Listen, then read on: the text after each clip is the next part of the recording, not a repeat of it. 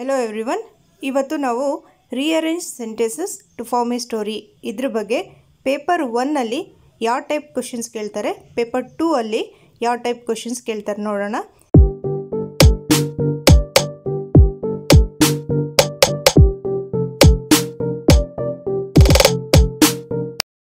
Okay, ಈ story ನೋಡಿ, ಇದು ಯಾವುದ್ರದ್ದು ಒಂದು 2017 ಕ್ವಶನ್ ಪೇಪರ್ದು.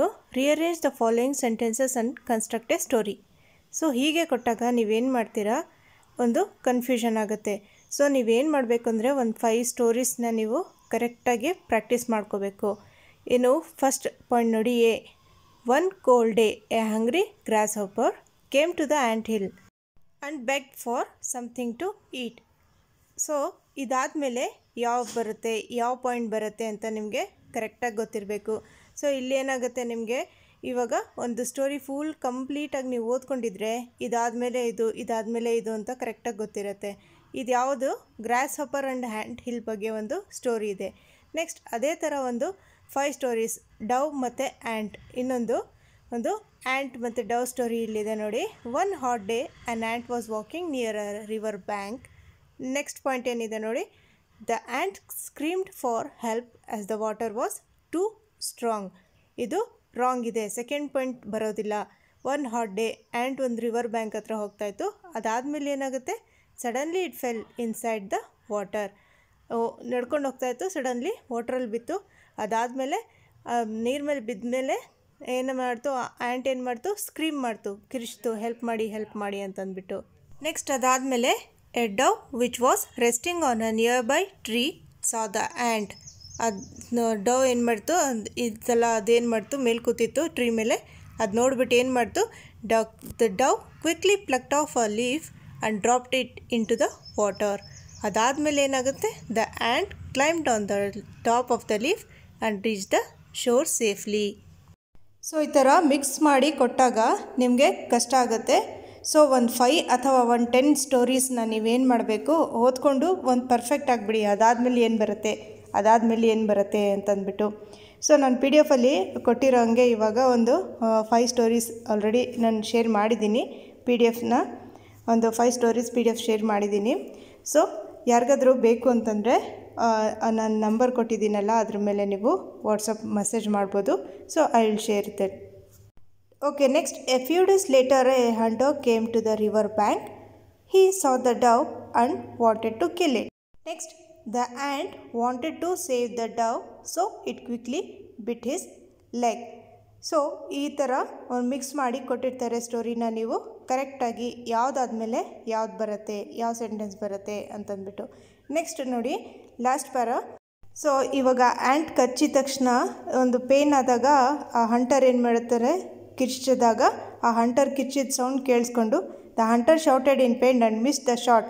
ಆ ಕಿರ್ಚಿದ ತಕ್ಷಣ ಸೌಂಡ್ ಕೇಳಿಸ್ಕೊಂಡು ಏನು ಮಾಡ್ತು, the Dove hurt the hunters CRY and flu away.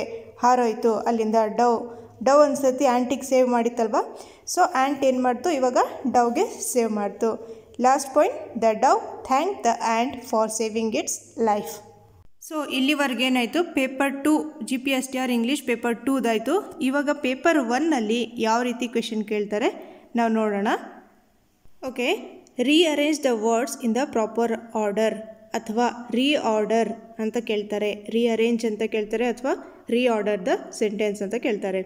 Okay, first question, working Ravi is company A ಇನ್ ಅಂತ ಇದೆ. ಸೊ ನೀವು ಇದನ್ನೇನು ಮಾಡ್ತೀರಾ ಅಂದರೆ, ಈ ಥರ ಎಲ್ಲೆಲ್ಲಿ ನಿಮಗೆ ಕ್ವೆಶನ್ ಸಿಗುತ್ತೋ ಅದೆಲ್ಲ ನೀವು ಸಾಲ್ವ್ ಮಾಡಬೇಕು.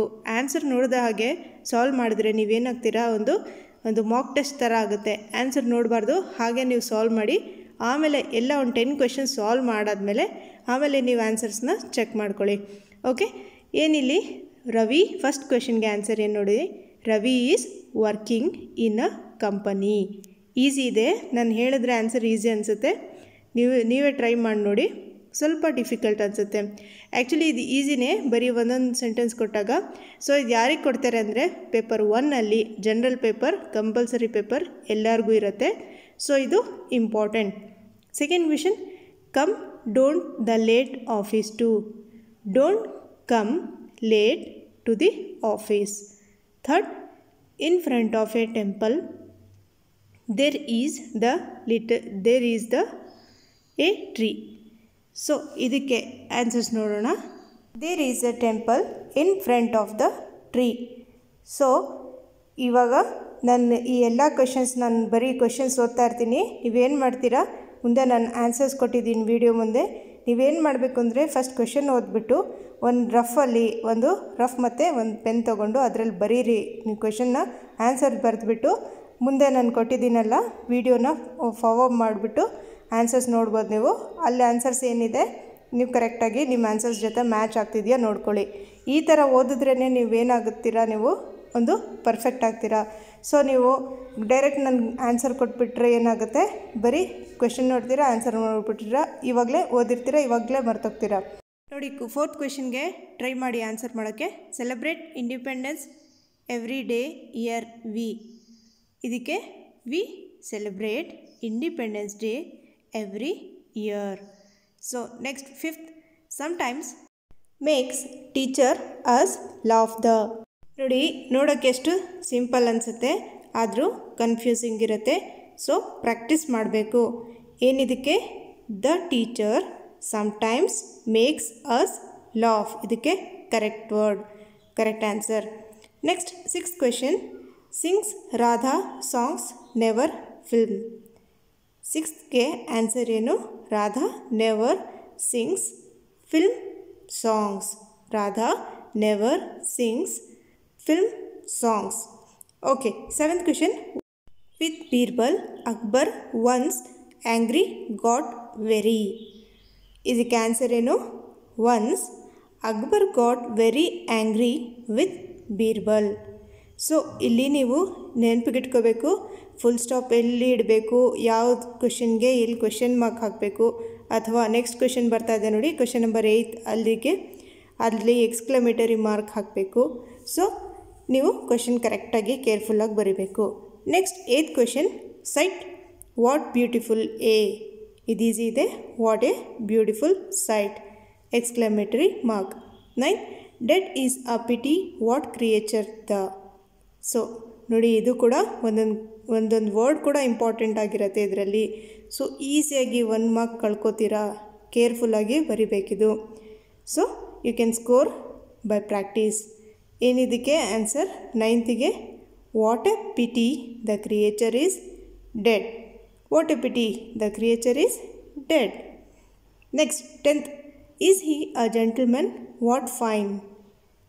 10th ಆನ್ಸರ್ ಏನು, what A fine gentleman he is. So ಇವಾಗ ಏನು ಮಾಡ್ತೀರಾ ನೀವು, ಹೇಗೆ ಮಾಕ್ ಟೆಸ್ಟ್ ಆಗುತ್ತೆ ನಿಮಗೆ ಅಂತಂದರೆ, ಈ ವಿಡಿಯೋನ ನೀವೇನು ಮಾಡಬೇಕು, ಇವಾಗ ನೀವು ಕೇಳಿಸ್ಕೊಂಡಿದ್ದೀರಾ, ಈ ವಿಡಿಯೋನ ನೀವೇನು ಮಾಡ್ತೀರಾ, ವಿಡಿಯೋ ವಾಚ್ ಮಾಡಿದಾಗ ನೀವೇ ಆನ್ಸರ್ ಮಾಡಬೇಕು ಅಂತಂದರೆ, ನಾನು ಆನ್ಸರ್ ಹೇಳಬೇಕಾದ್ರೆ ನೀವೇನು ಮಾಡ್ತೀರಾ, ವಾಲ್ಯೂಮ್ ಫುಲ್ ಕಡಿಮೆ ಮಾಡಿಬಿಡ್ತೀರಾ. ಕ್ವೆಶನ್ ನೀವು ನೋಡ್ಕೊಳ್ಳಿ, ಇಲ್ಲಿ ವಾಲ್ಯೂಮ್ ಕಡಿಮೆ ಮಾಡಿಬಿಡಿ, ಫುಲ್ ಮ್ಯೂಟ್ ಮಾಡಿಬಿಟ್ಟು ನೀವೇನು ಮಾಡ್ತೀರಾ, ಅದಕ್ಕೆ ಆನ್ಸರ್ಸ್ ನೀವೇ ಹೇಳೋಕ್ಕೆ ಟ್ರೈ ಮಾಡ್ತೀರಾ. ನೀವು ಅಟ್ಲೀಸ್ಟ್ ಬರೆಯೋಕ್ಕಾಗಲಿಲ್ಲ ಅಂದರೆ ನೀವೇ ಹೇಳೋದಕ್ಕೆ ಟ್ರೈ ಮಾಡಿ, ಸೆಂಟೆನ್ಸ್ ಫಾರ್ಮೇಷನ್ ಮಾಡೋದಕ್ಕೆ. ಸೊ ವೆರಿ ಇಂಪಾರ್ಟೆಂಟ್ ನೋಡಿ, ವೆರಿ ಇಂಪಾರ್ಟೆಂಟ್. ಏನು ಹೇಳ್ತಿರೋದು ನಾನು, ನೀವು ವಾಲ್ಯೂಮ್ ಕಡಿಮೆ ಮಾಡಿಕೊಂಡು ನೀವು ಕ್ವೆಶನ್ಗೆ ಆನ್ಸರ್ ಮಾಡಬೇಕು. ಓಕೆ, ಇವಾಗ ಕ್ವೆಶನ್ ನಂಬರ್ 11 ನೋಡಿ. 11, to speak who do you want. Okay, so correct ಏನಿದಕ್ಕೆ answer ಅಂದರೆ, who do you want to speak to. Who do you want to speak to. Question number 12, your how treat parents do you. Easy ಇದೆ ಇದು.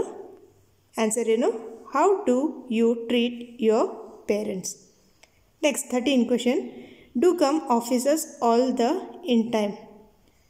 13th answer ಏನು, do all the officers come in time. 14, an excursion when go on you do.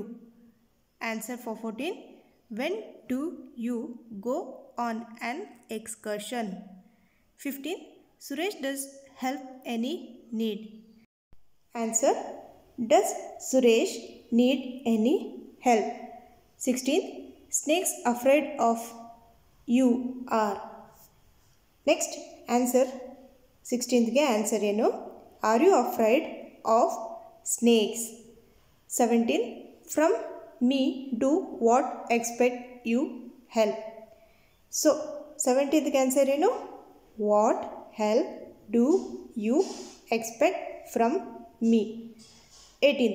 Dictionaries many how you do have. 18th easy ಇದೆ. How many dictionaries do you have? 19. Raju neither is nor intelligent, industrious.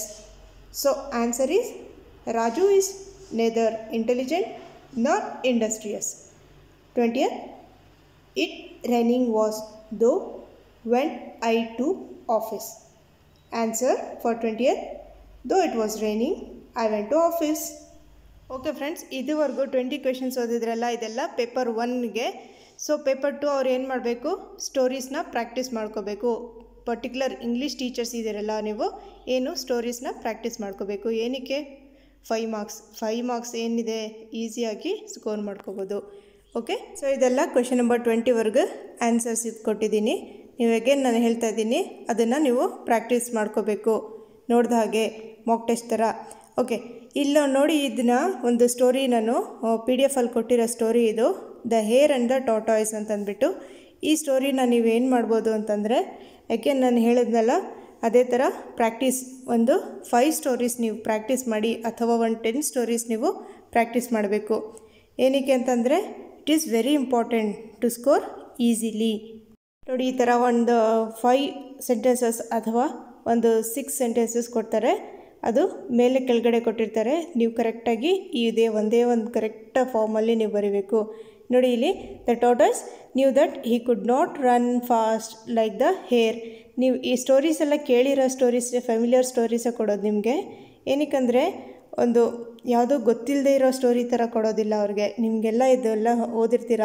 ನೋಡಿ, the rabbit on the tortoise, the hair and the tortoise ಅಂತಂದ್ಬಿಟ್ಟು last year 2019 question paper ಅಥವಾ 2017 question ಪೇಪರಲ್ಲಿ 2019 question ಪೇಪರಲ್ಲಿ ಒಂದು passage ಕೊಟ್ಟಿದ್ದರು. Rapid ಒಂದು story ಕೊಟ್ಟಿದ್ದರು. ಆ ಪ್ಯಾಸೇಜ್ ರಿಲೇಟೆಡ್ ಕ್ವೆಶನ್ಸ್ ಕೊಟ್ಟಿದ್ದರು. ಸೊ ಈ ಸ್ಟೋರಿ ಕೂಡ ಕೊಡ್ಬೋದು.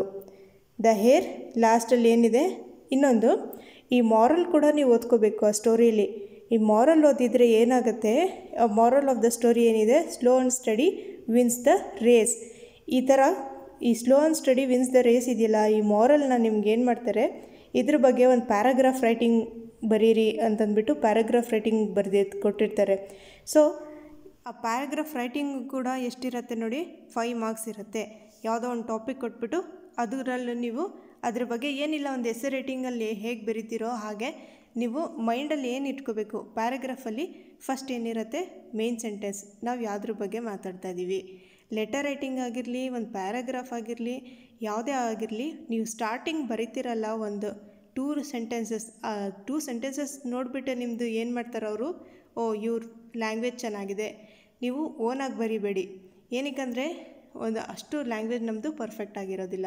ಯಾವುದೋ ಒಂದು 2 ಪ್ಯಾರಾಗ್ರಾಫ್ ಆಗಿರಲಿ, ಒಂದು 2 ಲೆಟರ್ ರೈಟಿಂಗ್ ಆಗಿರಲಿ, ನೀವು ಪ್ರಾಕ್ಟೀಸ್ ಮಾಡಿದಾಗ ಅದರಲ್ಲಿ ಯಾವ ರೀತಿ ಸ್ಟಾರ್ಟಿಂಗ್ ಮಾಡ್ತಾಯಿದ್ದಾರೆ, ಮೇಯ್ನ್ ನಾವು ಯಾವ ಟಾಪಿಕ್ ಸೆಂಟೆನ್ಸ್ ನಮ್ಮದು ಪ್ಯಾರಾಗ್ರಾಫಲ್ಲಿ ಹೇಗಿದೆ, ಅಥವಾ ಲೆಟರ್ ರೈಟಿಂಗಲ್ಲಿ ಅದು ನಮ್ಮ ಬಾಡಿ ಆಫ್ ದ ಲೆಟರ್ ಏನಿರಬೇಕು, ಅಥವಾ ನಾವು ಮೇನ್ ಸಬ್ಜೆಕ್ಟ್ ಏನು ಬರೆದಿದ್ದೀವಿ ಅದ್ರ ಮೇಲೆ ನಾವು ಕರೆಕ್ಟಾಗಿ ಅದರಲ್ಲೇ ನೀವು ನೋಡಿಬಿಟ್ಟು ನಿಮಗೆ ಮಾರ್ಕ್ಸ್ ಕೊಡೋದು.